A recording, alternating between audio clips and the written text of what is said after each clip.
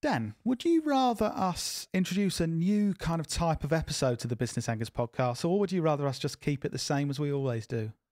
I'll go with new type of episode. Okay, that's good, because if you didn't go for that, this would have been a very short one. Yeah, it would have. Yes. We've got something new to bring to the Business Anchors. We're hearing from, I think, 7 business founders today, as well as Lloyd and Dan Knowlton, great business founders. And we've got a concept called Would You Rather. And do you want me to explain how that works, Dan? Yeah, how does it work, Lloyd? So you ask questions that start with Would you rather, and then we answer them and share our thoughts. Interesting concept. Yeah, but this is kind of business founder, entrepreneur, would you rather. So we're going to have scenarios where you've got to pick one or the other, and we're going to discuss what we do. And I'm excited. We're hearing from people like Harry Hugo from the Goat Agency, a massive business that's recently been acquired by a massive corporation. Chris Kubby, who runs a great social media agency over in Denmark. Yes. Right? And Business Anchors will be happy about this. We are hearing from the Mark Knowlton. What? Yes. Mic drop. Father figure to most of the business anchors out there, Mark Knowlton. Yeah, and a few others. So, yeah, should we get into it? Yeah. So, firstly, let's do a big cough. Sorry. And then we're going to introduce, let's start with Chris Kubby. This question's quite topical. So we asked Chris Kubby from Cubco, if you had a kill switch for AI right now, would you hit that button or let it play out as it is now and see where things go? So let's hear from Chris. Usually I'm the first guy to like get all in on technology and get behind it and say, you know, this is going to improve our lives. We don't know where it's going to go. Look at the car, look at the internet, look at all these things. Everybody said that they were going to hurt us, but they ended up just improving our lives, but, you know, also had some drawbacks as well. AI is a bit different for me. So AI to me feels like we are putting somebody above the food chain. So we're putting a technology above us in the food chain that I think is going to completely disrupt the way that we live our lives. And I think a lot of people are going to lose their jobs. I think we are not prepared for that massive switch, and it's coming so incredibly fast, more, you know, faster than any other technology ever in history. So I would absolutely press that kill switch and just not look back. So that actually surprised me. Yeah. From Kubby.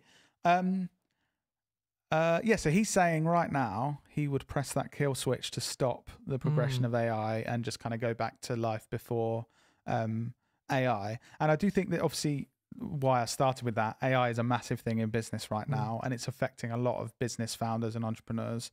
People are kind of having to switch up what they're doing and think about it.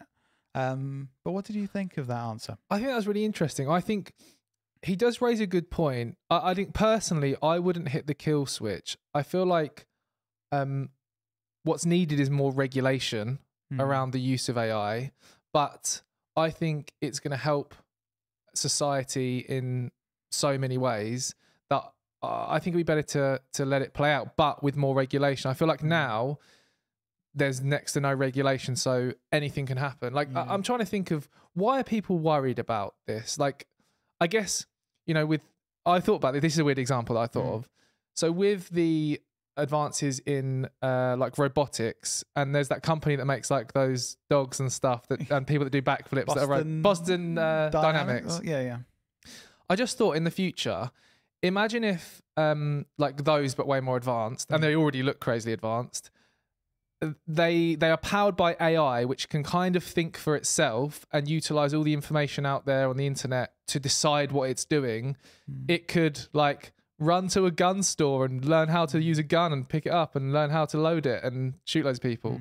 Like, I don't know. I guess like that's the kind of concerning thing, I think. But I have more faith in humanity that we're going to regulate this more strictly, and it's going to be a more positive thing. I don't know. What do you think? Yeah, a big. So he said about people losing a lot of jobs and stuff, and I think so. So I wouldn't stop AI and kind of be like, no, we're never going to use AI, because I think it has the potential to massively improve everyone's life on Earth, because it can do things that currently takes lots of effort, and people can hopefully focus on things that will improve all of our lives and bring us all fulfillment and happiness and help each other.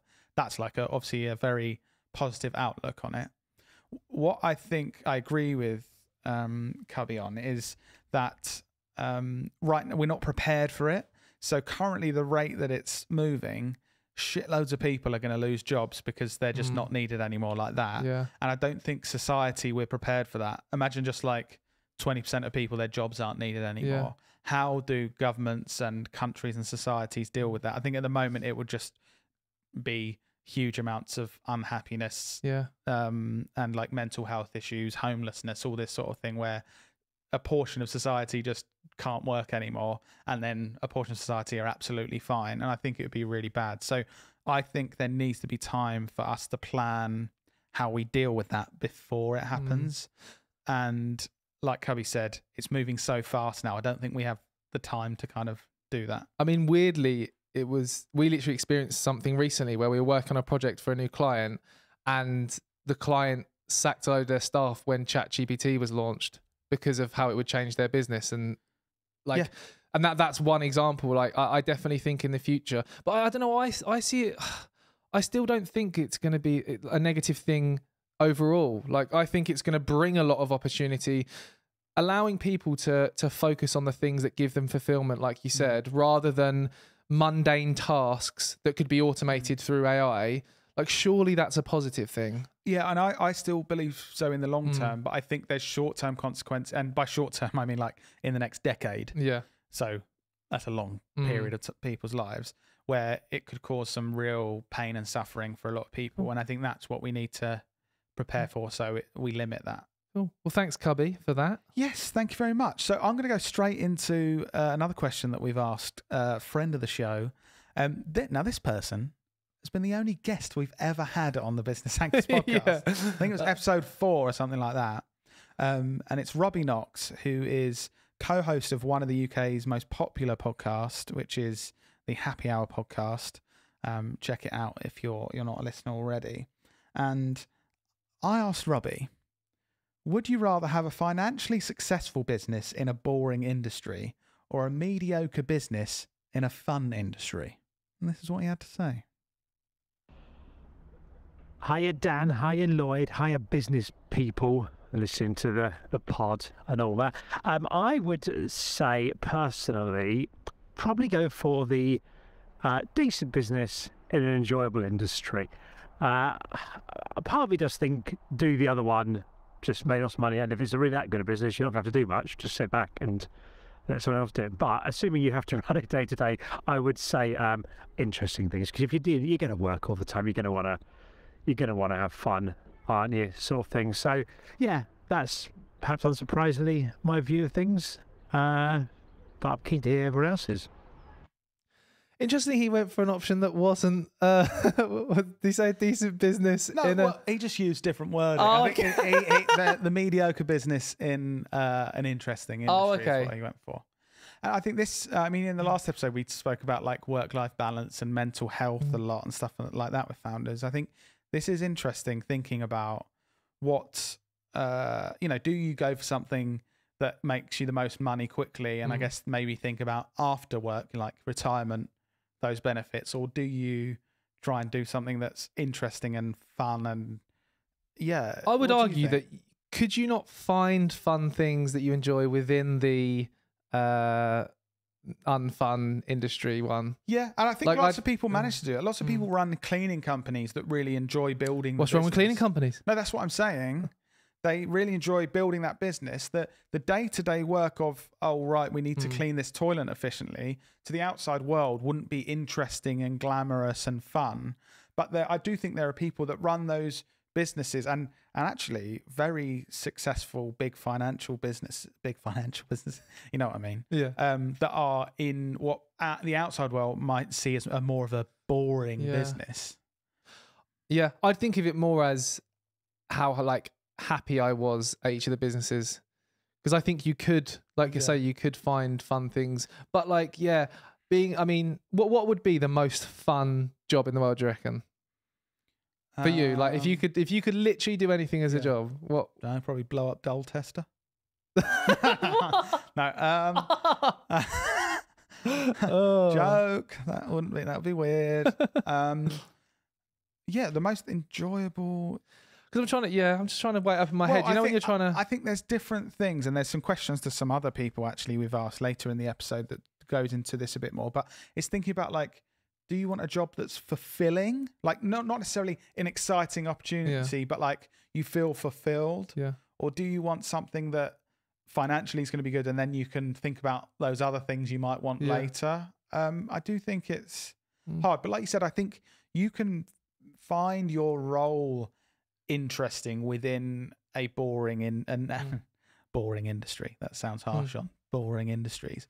But you know, people might find marketing boring, what we do, and I suppose we make it fun. We really enjoy what we do, and there are big challenges, but we enjoy that. I don't know, just going over, I don't know. So yeah, maybe those boring industries you could still make a lot of money, build a massive business in something that's not really exciting, but still enjoy what you do. Thanks for that, Robbie. Yes, thank you, Robbie. Do you have any questions you want to ask Dan, or shall I ask you a question? You ask me a question and then I'll ask you one. Okay. If you had to choose between never being able to lie at work or never being able to eat at work, which would you choose? I feel like the never being able to lie would cause a lot of issues. No, not like. So you're saying you lie to us? No, but like, you know, like sometimes you don't necessarily tell the entire truth because of people's feelings. Yeah, this was what I was thinking actually. It's like, no, I'm not saying I come in and just completely lie, but there's sometimes you want to sugarcoat things a little bit. You're going to hurt people's feelings if they go, "What do you think of this?" And you go, "Dog shit." That is absolute shite. Whereas what you'd like to say is, "Oh, actually, I think that could be improved, but this bit's good." And if you couldn't do that, I think that would be a horrible way to be, right? Yeah. And not eating at work, I feel like you get over that. You come up with the format where basically you eat intermittent fasting. Yeah. You just eat early and then eat before and after work. I've got one for you, Lloyd. Yeah. If you had to start again, like this business, would you rather start in a different industry or would you stick with marketing, and why? I suppose sticking with marketing, I could use everything I've learnt this time and try and use that, I suppose, to build a business faster and more efficiently and be more financially viable earlier and that sort of thing.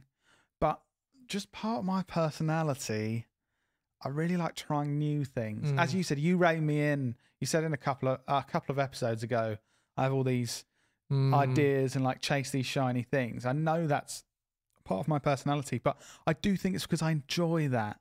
So I personally think I'd probably use skills that I've learned in building a business in marketing, but in a different industry. I think like in marketing, obviously, I feel very confident in marketing a really good product now. I feel like imagine developing a really fun, interesting product and now using the skills we have in marketing to build that business. What do you think? But you wouldn't have the skills though.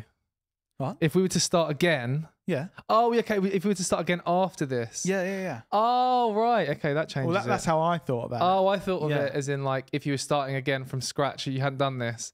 I was going to say if that was the case, I would still focus on marketing because those skills can be applied to so many different things.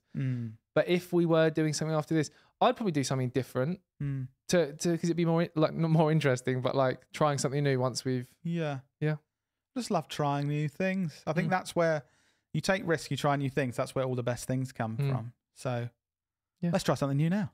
Okay, go on then. All right. What are we going to try? We've never asked Martin Alton a question on an episode before. I'm excited for this. So Martin Alton, for new listeners, is the father of me and Dan. Dan and I. Describe that in a very strange way. But I think he's quite pleased to be on this episode. And we asked Martin Alton, aka Dad, would you rather manage 100 employees and earn £250,000 a year, or no employees and earn £50,000 a year? And this is what he said. Interesting question.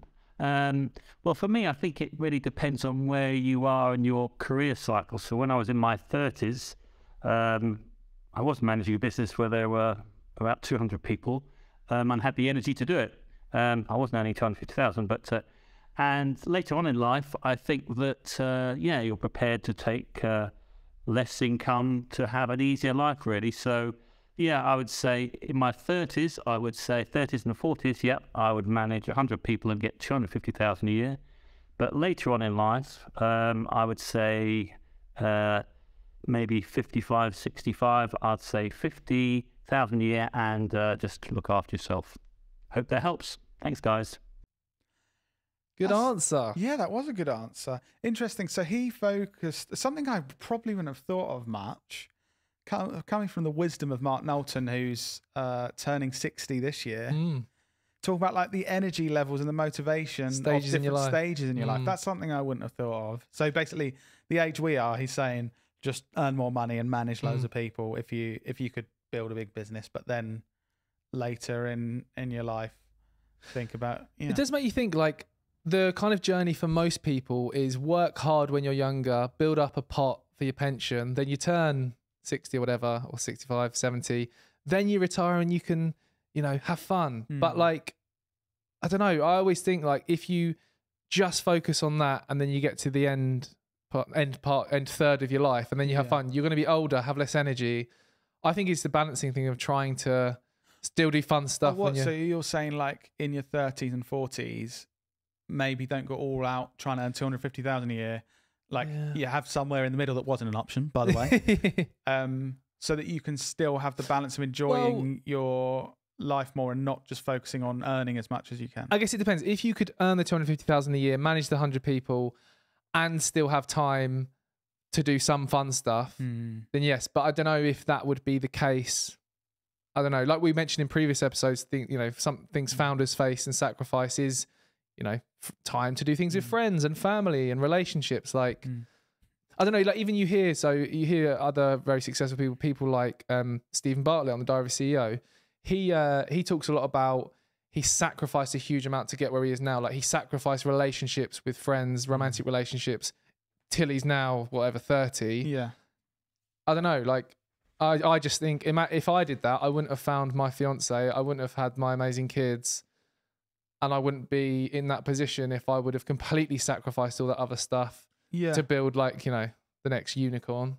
But then I suppose you could have lots of freedom now because you could do whatever you want if you've built that. I think also, obviously this is a made up question, but if you do have the opportunity between earning 50,000 or 250,000, huge amount of people would be saying, yeah, either of those sound bloody brilliant. Yeah. I thought about that after I was listening and I was like, probably take the 50,000, look after myself. That sounds bloody lovely. Yeah.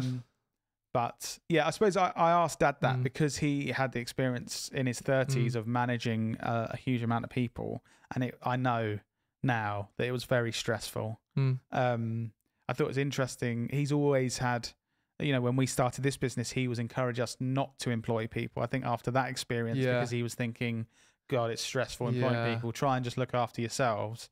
And we obviously went against that advice a bit. But and you can see, like, even with a small team, it is stressful making sure you're paying everyone's wages and that you're looking after people and balancing everything. But quick fun Mark Knowlton story. When I first went to a networking event with Dad years and years ago, just before starting the business for you.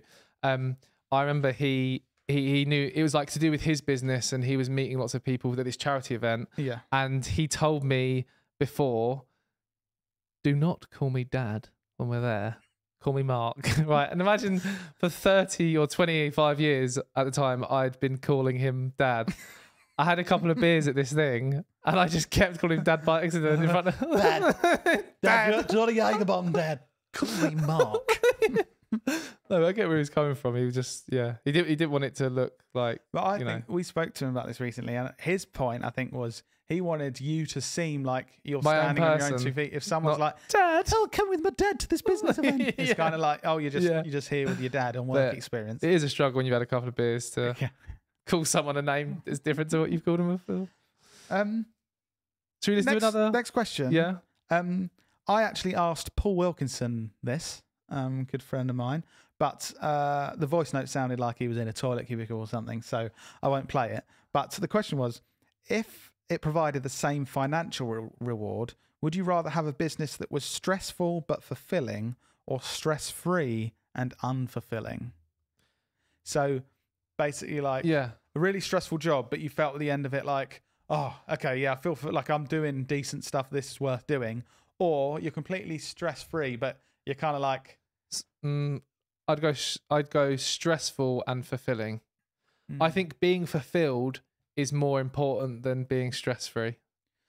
I value that more. What? I would probably, although I really try and advocate like not having a stressful life and trying to do things to make sure you don't, I kind of agree. Like, just doing a job that you don't give a shit about and you feel is adding nothing to anyone, but you're not stressed. I think it's kind of like I don't know, you can get into a negative headspace with that. Well, interestingly, I will share what Paul said. Thank you, Paul. I don't know if you were having a poo at the time, but it sounded like you were. But Paul said, if it provided the same financial oh no, that's the question.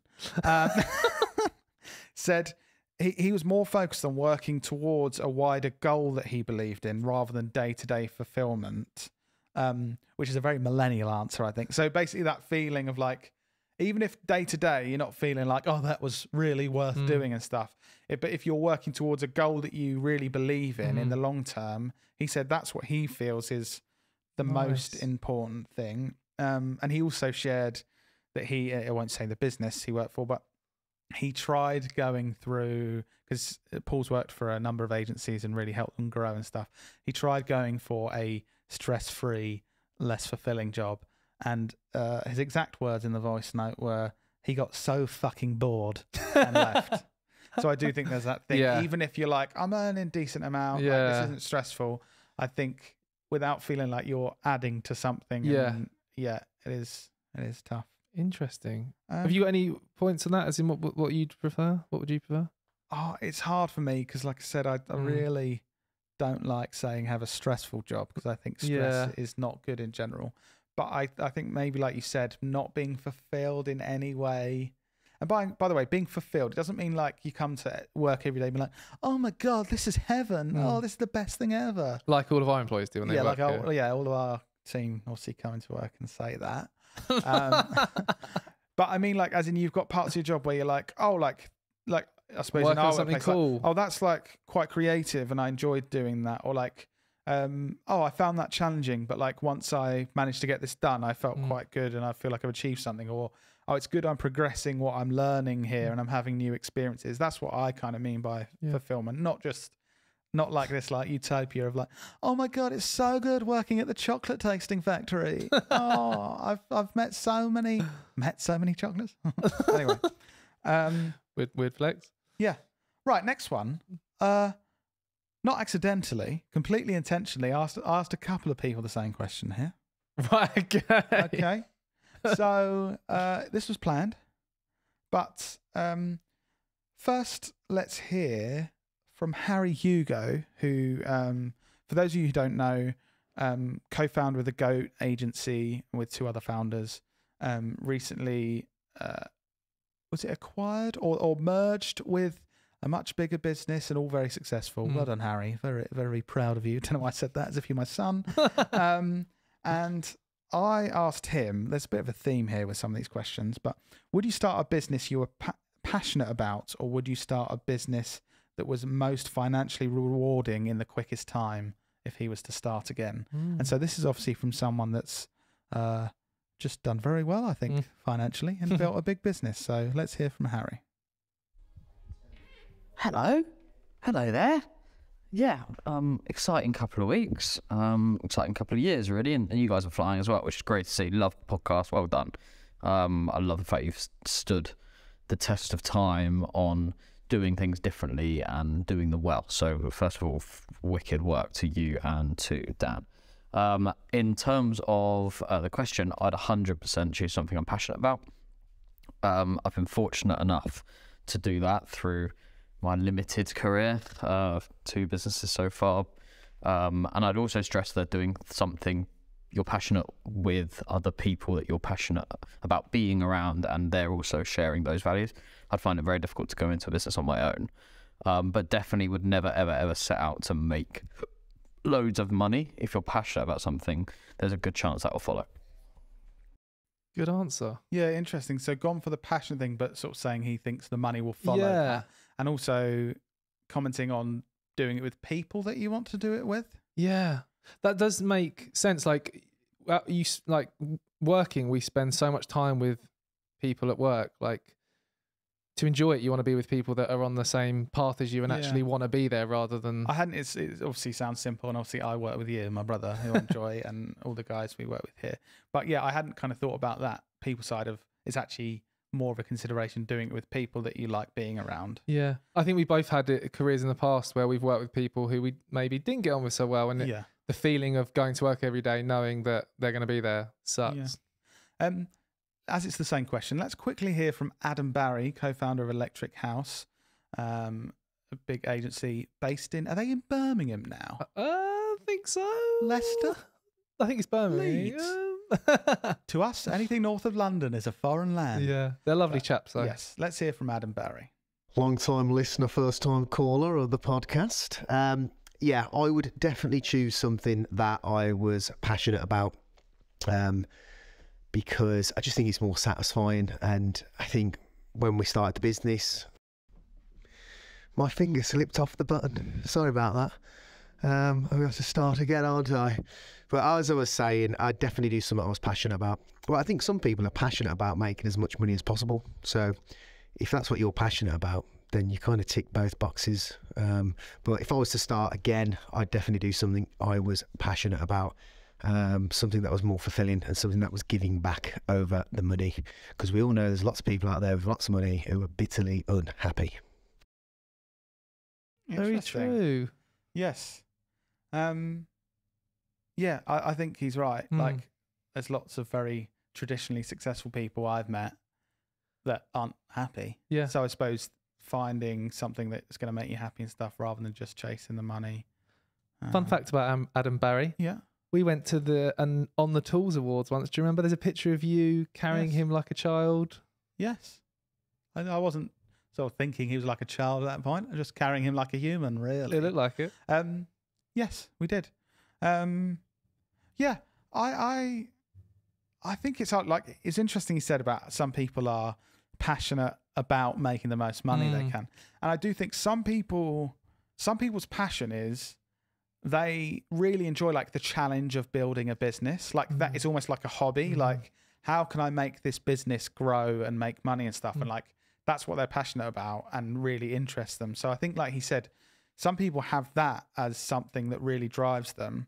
I think there's an extent with our business growth of that with me, like the kind of journey of building a business I find enjoyable. I get a buzz when we bring on a new client, and as revenue grows and the team grows, like I feel like it's a buzz because we've put all this work in, figured out how to do it, and then that's the end point of another like sort of just a good feeling of we've won a new client and we're going towards what we want to go towards. Because I feel like I wouldn't want to say for me, go for the financial one, because I think that makes you sound like a horrible business person that doesn't give a shit about anything else.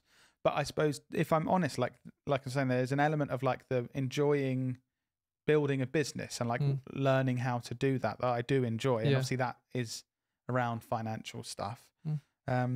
But then at the same time, I think my future plans, like Adam said, would like to do something more that has more giving back and a feeling like you're part of something that's really helping people. I feel like that would be really fulfilling too. Interesting. Thank you, Harry Hugo from the Goat Agency and Adam Barry from Electric House. Who else have we got, Lloyd? So, shall we hear from Biz Paul? Yes. Biz Paul has a proper name. Paul Ince from Like Mind Media. And I asked Biz Paul, would you rather have a business you can run solely from home without meeting anyone else? So easy. You're just at home. You don't have to meet anyone. Chill in your pajamas. Or would you run a business where you had to be in the office around other people for at least 40 hours a week. This is what Biz Paul, aka Paul Ince, had to say. I would rather spend time in the office surrounded by people than spend time with myself. I would be sick of myself. I'm sick of myself already. I'm sick of the sound of my own voice. I need people. I would rather be in an office. Thank you very much.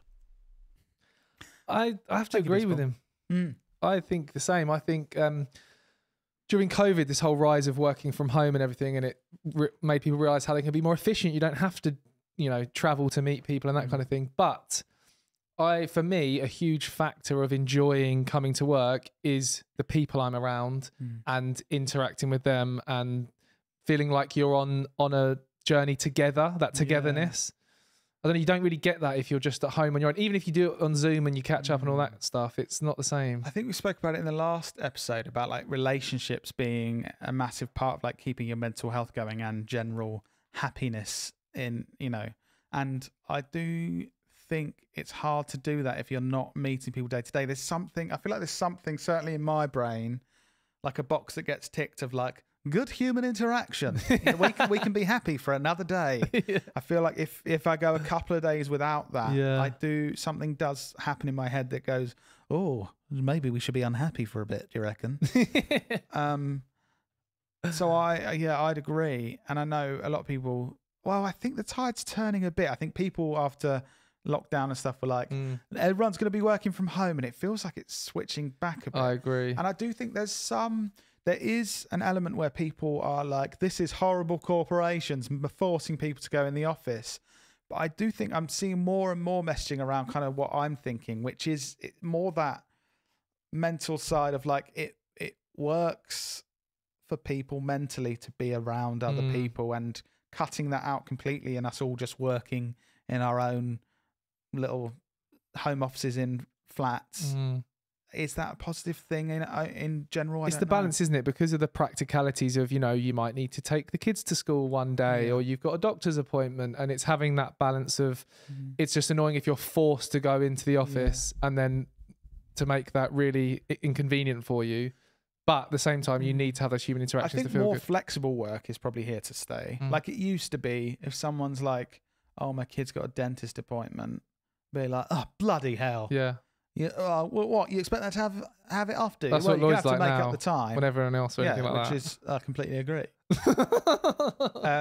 Whereas now I think it's much more like, I think most employers are more understanding. Like everyone has lives outside of work, and it's like, that optician appointment might not be able to happen at a weekend, or you might need to do this, or you might just want to go to your children's sports day, and rather than it be like, I have to, someone might just want to, and that's a reasonable thing for someone to go and do. So I think more flexible working is here to stay, but I do think personally I need to be around people. I think people forget the value of people being happy at work, and the thinking just practically for the business, the benefit. They're happier, they're enjoying what they're doing more, so they will put in extra effort, they will deliver better work. And they're happier, so you're doing the right thing. Let's hear from a Knowlton client, Joe from Buy Whole Foods Online. So I asked Joe, so Joe runs Buy Whole Foods Online and is a co-founder there, and they sell basically every whole food project you can whole food product you can imagine. They sell lots of lovely, healthy stuff, and they have a big focus on kind of trying to do the right thing for the planet as well. Very good ethical company, and trying to find recyclable and compostable packaging, all that sort of thing. Really interesting business. Head to buywholefoodsonline.co.uk if you want to check it out. But I asked Joe, if you had a magic wand to provide you with either new customers every day or provide you with new exciting products every day, which magic wand would you choose to have? And the lovely Joe had this to say. Hey Lloyd, I think I would say new customers, a magic wand for new customers, because with obviously food products, we're all the time new products come, and the basics are the things that are always there.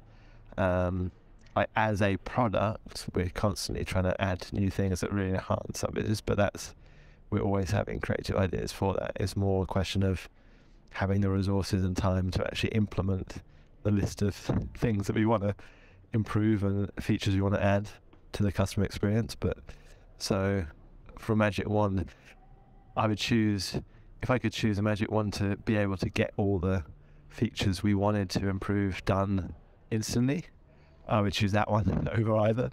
But between those two, I think new customers. Interesting. I think a lot of business owners, they have lots of ideas on how to improve their business, but they don't always have lots of ideas in how to actually get new customers and market and sell what they do. I think that the bringing on the magic wand to get new customers will bring on so much more opportunity, because it will help the business grow, it'll help you make more money, help you invest back into the business, give you more time, resource, people that you could hire to help you implement those things that you've mentioned. An interesting metaphor. Like, if you could find a magic wand that would help you get more customers, maybe you've been listening to the co-founders of a business that could almost act like a magic wand to help you find new customers. The magic Knowlton wand. Did you plan that? No, I didn't. But yeah, I think the two sides of businesses of like improving your own products or services and then finding the customers for those, it's two like massively different challenges.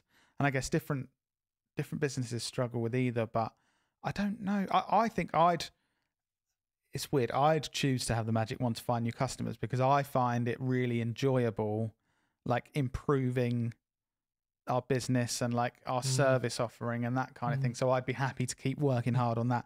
But then I suppose that's because maybe it's not my skill set. Like your skill set's more sales and marketing. So maybe you'd want the magic wand. Yeah. Give us that magic wand. Yeah. All right. Will do. Any more questions, Dan, or have you had enough? Had enough. That's not how you should end an episode, is it? I think that's good. I think that's a good amount of questions. Okay. Well, thank you very much for everyone that's contributed to that episode. Really appreciate your time. And we hope you've enjoyed that, Anchors. If you've enjoyed hearing from other people other than me and Dan, please let us know. We won't be offended. Dan and I. Thank you, Dan. Always there to correct my grammar in public. Greatly appreciated. Let us know any of your feedback if you've enjoyed that episode, or if you haven't. That'd be good too. Yeah. But I hope you'll be back next week, whether you enjoyed it or not. So we will see you in your ears next week.